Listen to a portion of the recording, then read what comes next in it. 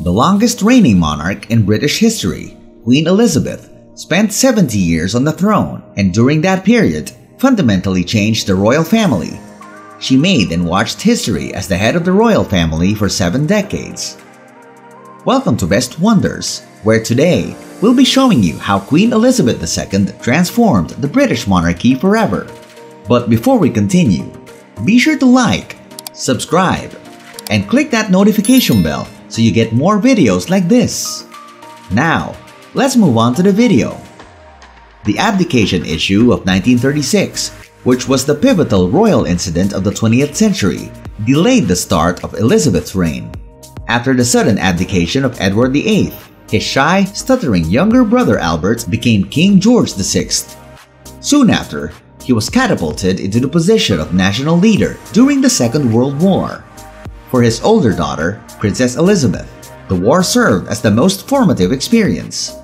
She may rightfully claim to have taken part in what has been referred to as the People's War because of her experience working as a car mechanic with the ATS, or Auxiliary Territorial Duty, the Women's Army Service.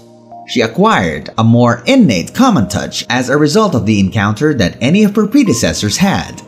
Her 1947 marriage to Philip Mountbatten, who later became the Duke of Edinburgh and passed away in April 2021 at the age of 99, was seen as a chance to uplift a country still suffering from the effects of post-war austerity and rationing.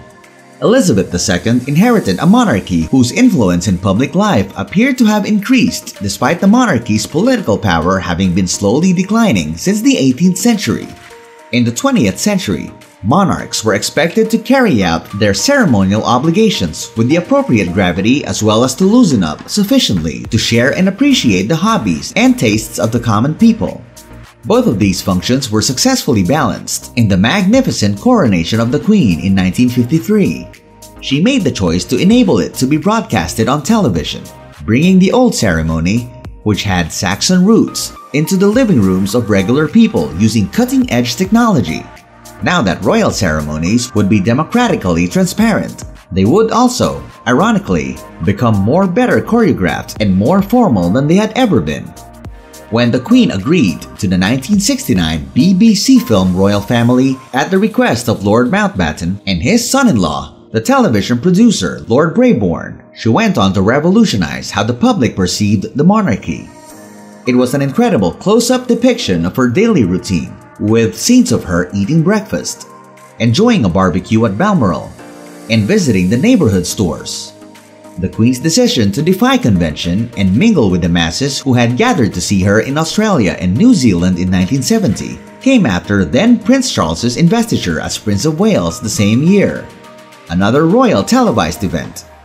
Soon, these walkabouts were a staple of any royal visit.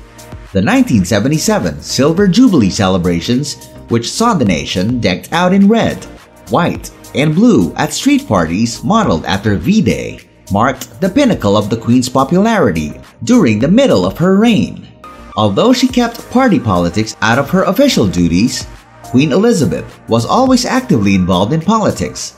As the head of the Commonwealth, she served as a mediator in disputes between member states and offered support and advice to Commonwealth leaders, even those who were vehemently opposed to her own UK government.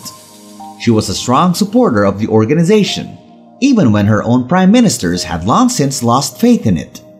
Her prime ministers have praised her political sageness and expertise. These came up as a result of her years of expertise as well as her careful reading of state paperwork. Harold Wilson once said that being unprepared for the weekly audience was like being caught not having finished your homework at school. She reportedly had a terrible time getting along with Margaret Thatcher. The Queen and the Duke of Edinburgh occasionally objected to how governments used them for political purposes.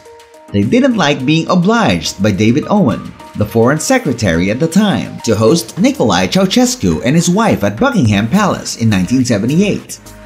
The Queen frequently provided the ceremonial and public confirmation of the work of her ministers, which had a highly good impact on foreign relations.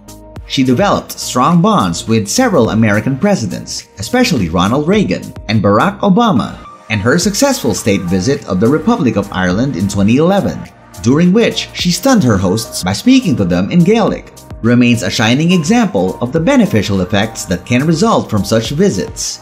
She even managed to set aside her personal feelings regarding the assassination of Lord Mountbatten in 1979, enough to extend a warm welcome to Martin McGuinness, a former IRA commander, when he was appointed Deputy First Minister of Northern Ireland in 2007. The Queen rarely and only briefly let her own political beliefs come to light. Her carefully worded request in 2014 that Scots consider their vote in the independence referendum was largely perceived as an intervention on the Union's behalf. Additionally, she was overheard complaining about the lack of political action on the climate change emergency in the lead-up to the 2021 UN COP26 meeting in Glasgow, which she had to withdraw from due to medical advice. In 2015, she surpassed her great-great-grandmother, Queen Victoria's 63 years of regal rule to become the longest reigning monarch in British history. Elizabeth II, though, was the queen of a lot of other firsts. Her coronation ceremony in 1953 was the first to be broadcast on television and was seen by a record-breaking 27 million people in only the UK. When she greeted the public in 1970 while on tour in Sydney, Her Majesty established the custom of her well-known royal walkabouts. The Queen visited over 100 nations on behalf of the Crown, making her the most traveled of all the British monarchs. In 1965, she made the first state visit to what was then West Germany. Then, 21 years later, in 1986, she traveled to China for the first time as a British queen, making it largely regarded as one of the most significant trips and a crucial act of diplomacy at the time. Additionally, she was the first to address America's 1991 Congress. The Queen declared that force, in the end, is sterile, and that we have gone better. Our societies based on mutual consent, on contract, and on consensus. She made history in May 2011 when she became the first British Queen to visit the Republic of Ireland in a century. A reigning monarch visited the Emerald Isle for the first time since it broke away from the United Kingdom. I think the Queen was trying to create an environment for an improvement in relations, said ABC News royal contributor Alistair Bruce. That moment when she came off the airplane in Ireland, the Republic, and came down the steps dressed in St. Patrick's blue and later on lowered her head at the memorial to those who had sought Republican success. The Queen at the time said, "With the benefit of historical hindsight, we may all see things which we would wish had been done better or not at all. To all those who have suffered as a result of our troubled past, I express my heartfelt thoughts and deep condolences." Then, this past summer, Her Majesty celebrated a Platinum Jubilee, a 4-day event marking 70 years on the throne, becoming the first British monarch to do so. As she approached her 10th decade, she finally started to slow down, giving more of her official responsibilities to other members of the royal family. In May 2022, she gave Charles the responsibility for performing her most significant ceremonial duty, reading the speech from the throne at the state opening of Parliament. But she still had the capacity to handle a catastrophe. In direct contrast to her Prime Minister, the Queen spoke to the country from lockdown at Windsor in 2020 as the COVID virus spread.